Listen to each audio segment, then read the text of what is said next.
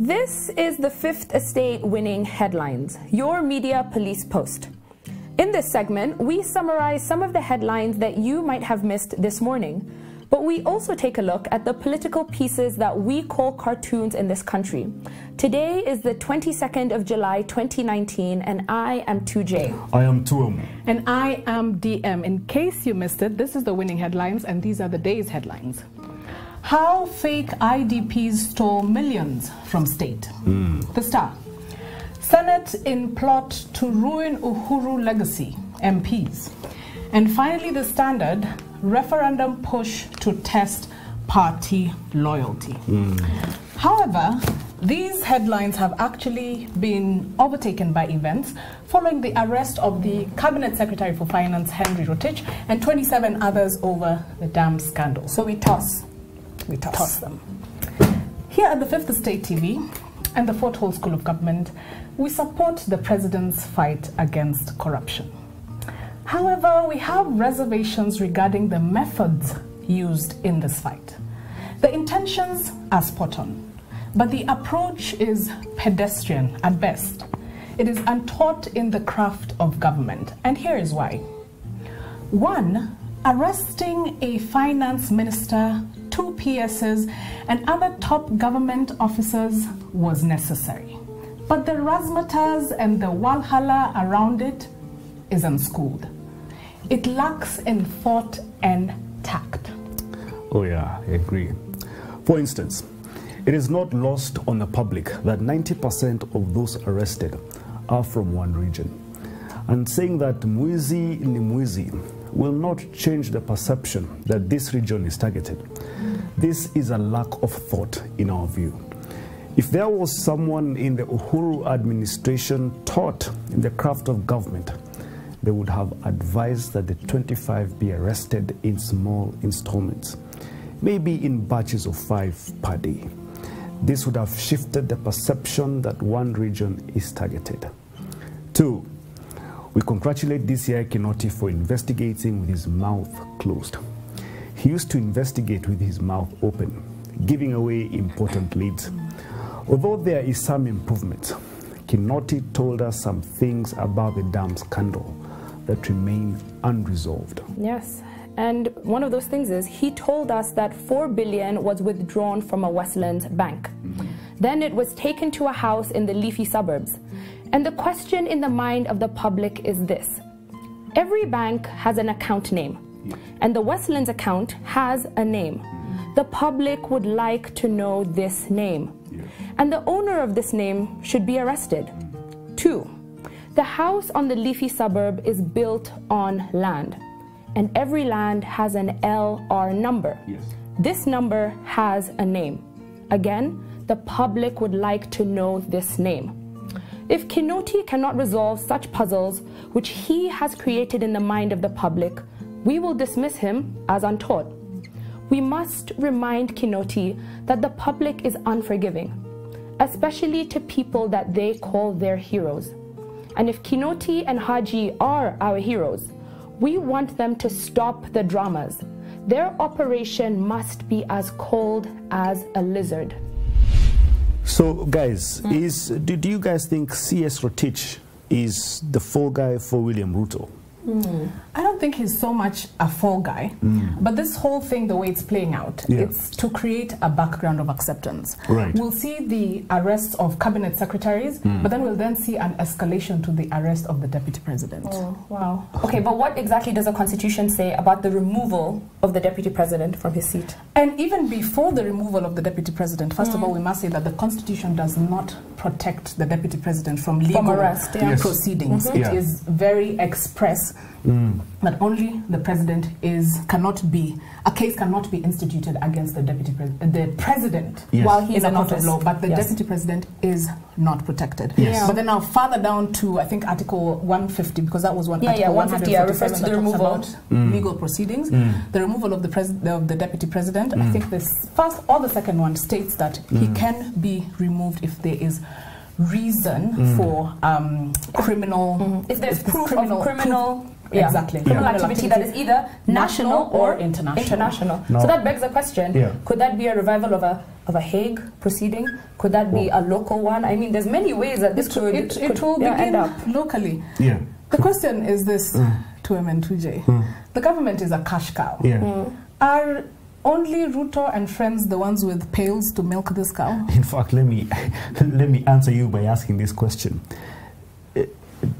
Does or do these people think that William Ruto, if at all he's a target man, that he will sit back and see government coming at him and he has no doubt on people close to the president? Yeah, I mean, and that is actually housed in the Treasury. It is. Absolutely. And because we know that the DPP and the DCI were shouting at Rotich, "We're coming for you," as they're, running to him very slowly. So all that time, he had a lot of time to pick up quite a bit of dirt. Absolutely, so he could see that this was coming his way. And I'm sure if William Ruto is steps ahead of people. I mean, in my view, he sees steps coming and he takes action to prevent himself. And so the final angle that I'd want us to just look at very quickly is what is the likelihood that these arrests are going to even end in any kind of conviction? Because if we take NYS based on history, law, but if the intention does not necessarily is not generated at the office of the DPP and it has a higher owner, then they may be seen to their conclusion, because if there's a political end to it, and if the arrests are indeed going to escalate, then they would want to see it to I completely disagree, because if NYS 2 is anything to go by, how many people were arrested? About 40. And before they even get to court, 20 are removed. In fact, 20 are removed because of lack of evidence. But this is exactly what I'm saying, that this is a different situation, that we can't really rely on history. We have not had a cabinet secretary arrested before, and here we are. Mathematical trends. Exactly. Haji takes 40 people to the High Court. He probably was asking for an SGR to take them because there were so many. Then there was a linear progression from an SGR to a matatu to now there's one in a boda boda. And then he says no insufficient evidence, I'm withdrawing half of the cases. Exactly. So and precisely because the evidence that they brought was insufficient. Was insufficient. And you call this in law the fruit of the poisonous tree. So if you poison the tree, the fruit that you're going to get at the end will be poisoned. Yeah, so if you're taking 28 people this time, you're very much likely to withdraw 14, going by trends. I mean, this is an intriguing saga, and we can only wait and see and continue analyzing. And now we'll move on to the political pieces that we call cartoons in this country. And just like the headlines, we have a three-part criteria that we use to break them down. For you, we ask ourselves, is the cartoon humorous or is it dry? Is it satirical or is it pessimistic? And finally, is the cartoon effective or is it lazy? Lazy. I think just instantly we're going to toss the Daily Nation. Yes. We can direct our audience to Twitter or their website. Yeah, I think Gado is also on holiday. But this one you can mention. Caricature of Uhuru Kenyatta. He has red things on his eyes, lips, cheekbones. I think he's blushing in excitement. Yes, and next to him is Raila Odinga, and they are Skyping of Vladimir Putin, strongman of Russia, right? And he says of Putin on Skype, he says, you can learn from Russia. Mr. Odinga becomes president and you, Uhuru, becomes prime minister, de facto, sir. Yeah. And that's in reference to the methods that Putin has used to stay in power for all this time. He becomes the DP, or rather the vice president, the president, and back and forth. I don't know how topical this is. Sometimes I think Gado has a cupboard full of cartoons and he removes them when he has an off day. It's repeated, right? Ozone, caricature of third way, what is called third way what? Force, movement, Mambo, what? I think third way highway. The push for a referendum gets rolling. Yes, so court is pushing his Punguza Mzigo, a very fat pig. Inflated, yes. It's inflated, can barely stand. And the push for but I mean, give it to him, it's getting so much traction on the ground. It is, most definitely, but I still think we toss. I don't think it's a good cartoon. The cartoons are not inspiring, so we'll move on to our next segment. What is the final thought? And now our final thought, inspired by a book entitled Weapons of Mass Destruction by Kathy O'Neill. I hope I said it right. Yes. It's a very simple name, it is. Not O'Neill. Okay. So I'll say that again clearly because it's a play on weapons of mass destruction. But the book is entitled Weapons of Math Destruction. Yes, written by Kathy O'Neill in 2016, I believe. So O'Neill is a mathematician, and she received her PhD from Harvard University in mathematics, and then later went to teach at MIT and Barnard College. She later moved into the private sector where she worked in finance and trading, but she left when she became unhappy with the practices used. She saw the atrocities that went on behind the scenes in the finance industry. And it is with that knowledge that she decided to write this book. So big data really caught on, I'd say, in 2015, 2016. And it is most praised in its potential to use data to improve lives, right? So it's able to anticipate, we've talked about this, it anticipates your needs before you even know what that need is. But O'Neill presents a very important perspective that needs to be considered, and she takes the flip side. So where traditionally big data has been seen as this thing that is very helpful, it's going to take us into the new frontiers and how we make decisions, she says that we need to look at the drawbacks in what it's able to do. And that is why she calls these practices weapons of math destruction. So she defines them as mathematical models or algorithms. An algorithm, you remember, is a set of questions to solve a very well-defined problem. Also known as, it could also be a recipe. So when you learn how to cook ugali and you're told to do X, Y, Z, that is a recipe. You're trying to solve the problem of how to make ugali. The definite method. So these weapons of math destruction are mathematical models or algorithms that quantify or calculate important traits. So here she gives the examples of creditworthiness. Are you able to get a loan? How much will you pay for your insurance? Are you qualified to be a teacher, or should you keep being a teacher? Should you get this job? So she uses them to explain lots of things. But she says that they often reinforce inequality or enforce manipulation of the person on the other side, the receiving end of this algorithm. And she says that a big selling point in big data and algorithms is the assumption that they will be objective in decision making, that we can trust the algorithm to just do what we need it to do, and it will always be objective. But I don't think that's actually true. It's not, and I think she demonstrates that very well in the book. As Tuje was saying, algorithms were created because they can do what human beings cannot do. We cannot analyze that scale of data, or data. We cannot make decisions based on so many variables. So that is what they're created to do for us. However, they are created by human beings. So even as the creator is putting the algorithm together, they inject their biasness, they inject whatever arbitrary intentions that they have and put it in the algorithm. And so the algorithm is put out in the world, and as innocent bystanders who participate in it, Facebook and etc., we get stereotypes perpetuated. Absolutely. The book is very American. I mean, all the examples that she gives in the book are about the American police force and whatnot. And we were having a conversation earlier and thinking, how is it applicable here? And I was thinking, you know, we have a lot of cabinet secretaries who want to be the best performing. Soon, or top government officers, Mutiambai will be like, now we are going to apply algorithms in the police force to determine which are the crime hotspots in Kenya. And then what happens thereafter? We find that, let's say, for example, it's central Kenya that has been identified. Then they increase the police force to population ratio in central Kenya. Then it becomes a tribal thing. You know, those are the kind of biasness and stereotypes that are perpetuated by algorithms. You know, I'm glad you say that, because there are three things she says that makes this, I can't say it, algorithms. There you go. Algorithms very dangerous, right? The first is they're very opaque. This is opaqueness. Second is scale, and third is impact. And then she gives the example of 2008 and the global financial crisis. And she says that the mortgages, subprime mortgages, were not WMDs, or not weapons of mass destruction as such, right?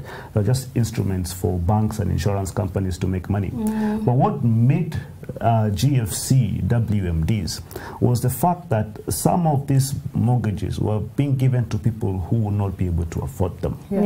right? Now, you're playing with data to people who are not credit worthy, but it is not for their benefit. It is for the benefit of corporations making capital. And I think maybe just to clarify those three things that you said, the three things that she called the characteristics of a weapon of mass destruction. So she talks about it being opaque. And in reference to it being opaque, I will bring back a concept that we introduced a couple of months ago, the concept of a black box that is used in engineering, in engineering and economics and in data science. So a black box is a situation whereby you have the input that is put into a black box, something happens and you get the output. So what she talks about the opaqueness is what happens in the black box. It's the way we explained when a child tries to open a door.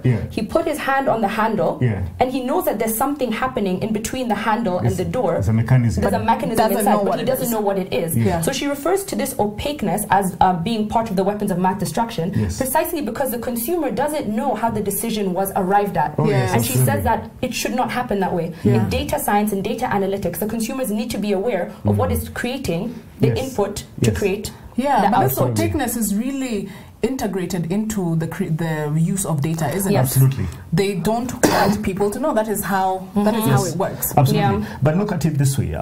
It's all about choice architects.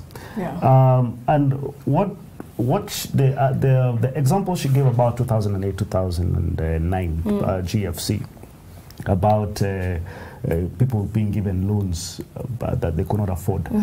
In my view, you know that is what is happening in Kenya right now, and it's happening slowly. Now, if I was to give you an example, these groups, the mobile lending platforms, I will not name them.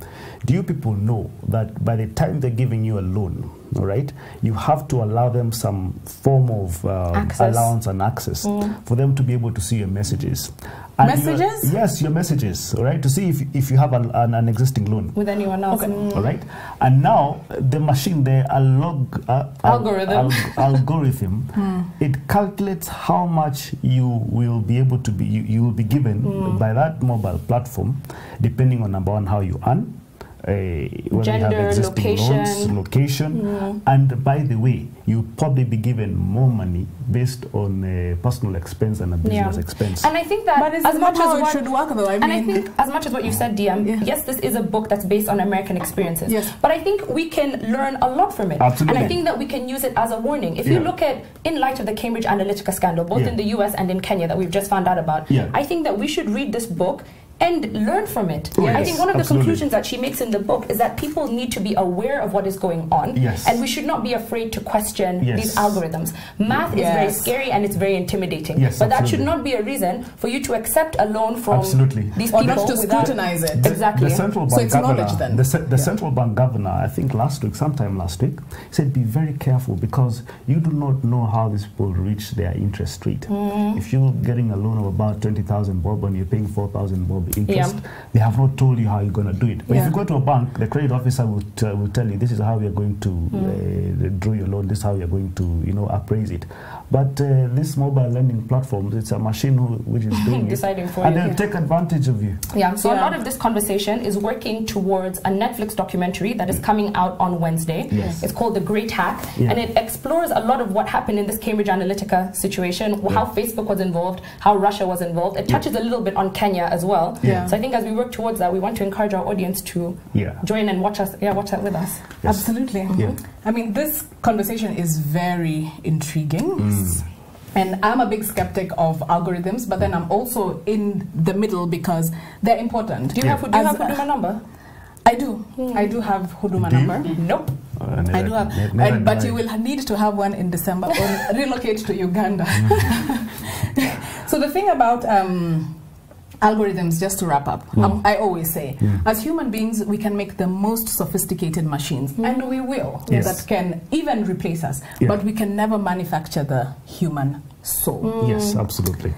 This has been the winning headlines. We had no winning headline, but we did have a breaking story that we spoke about, and we had no winning cartoons. Yes. Thank you for joining us. Have a good evening. See you tomorrow.